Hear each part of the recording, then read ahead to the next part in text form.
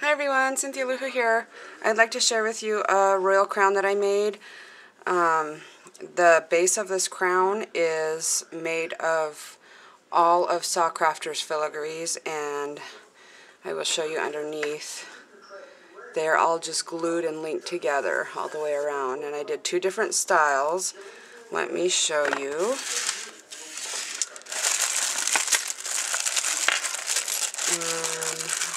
Maybe I don't have any left. Yes, I do. Okay, so this one, and I rounded them, and I kept these ones bronze. I like the bronze look for this one. And where's the other one? It's like this, but it's smaller. Is that it right there? Yeah. And this one, of course, is one that I've put metal mixatives on. But I just linked them around, and I did 4 of each, so it was 8 all the way around. And then on each one in the center, I glued another one, which I don't have any more of those. And this is just the square, and I bent the corners in because I didn't want it to be square. And then I got to clean all the hot glue strings off. And then I just glued on all of these blings and embellishments. These are flat back pearls. All the flat back pearls are from Sawcrafter. This buckle is from Sawcrafter, and then all these blings were just a big bag that I got at Joann's a while ago. And then I used these bling. It was just a cheap box at Michael's. I think they were like $3.99. Some of them have an iridescence and some do not. So of course I tried to use all the iridescence ones. I will also have photos at the end so you can get a closer look at everything. For this I used some trim from One Little Dreamer. Isn't that beautiful? I love that trim. I still have a ton left. Can't believe I have so much left. And then this is a big bauble that I just added more bling and rhinestones around, and then some more half-back pearls.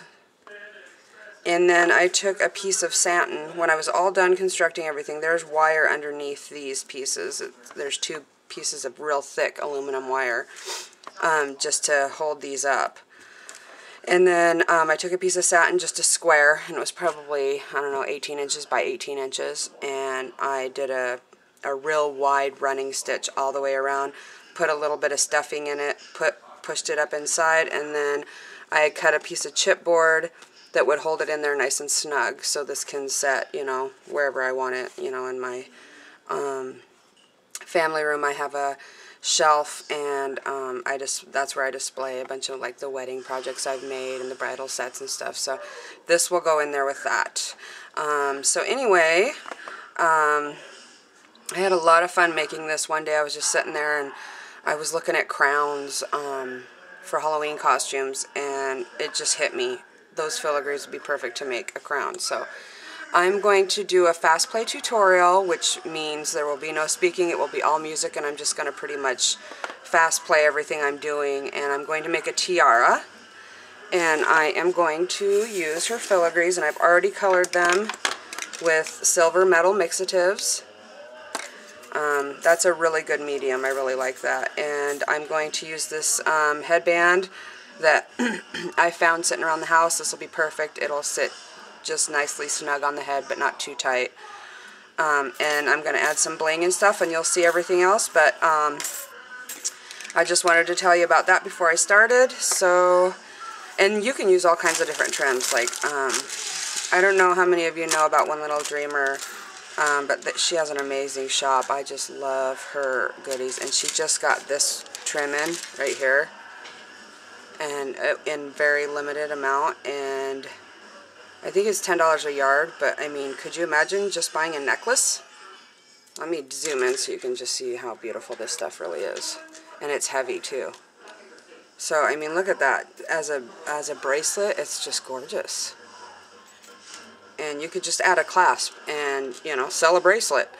Anyway, I got 2 yards of this. She was so sweet. She sent me a little bit just so that I could see what it was and how it was, and oh, I just love her. She is awesome. So if you're watching, Artie, thank you. I love, love, love, love your stuff. I am madly in love with it. Let me show you a couple other trims that she has that are just gorgeous. I mean, this is the stuff that, you know, we see, you know, jewelry made out of in stores, and I don't know, I just drool over it. But I mean, look at how much of this there is. I think these come in 2-yard increments, or yeah, this had to have come in 2-yard increments. It's absolutely gorgeous. Oh, I love it. There's so much of it. So, I mean, that would be great for a handbag handle if you could part with that much, because this is definitely a hoard-worthy item. And then this beautiful acrylic leaves, and they have little rhinestones in them, and it just has just enough bling. I mean, that would be a beautiful bracelet or a necklace as well. So if you were just buying a necklace, it would be way more than what you paid for the entire yard or 2 yards that you're getting. So anyway, there's just a couple of samples of some trims you can use if you're interested in making a crown or tiara. I don't know if I'm going to get this uploaded in time if you guys have a little princess or a queen or something that you can make one, but I'm going to try and get this made and hurry up and uploaded. So all the materials I'll be using is just like some acrylic bling, some crystals, Sock Crafters filigrees, and I'll put a link to these in the description. And stay tuned for the fast play and some photos at the end.